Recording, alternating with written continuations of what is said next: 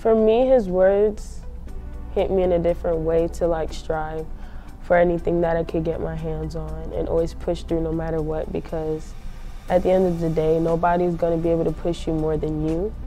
And I want to have that same impact, but like through animals, because I feel like just like people, animals deserve a second chance, and that's why I want to become a vet. The advice I give to younger generations would be never give up and never belittle yourself. Just because what the other person may have or what the other person may say, whoever you think yourself is, that's you. Just be the best you can be, because there's only one you.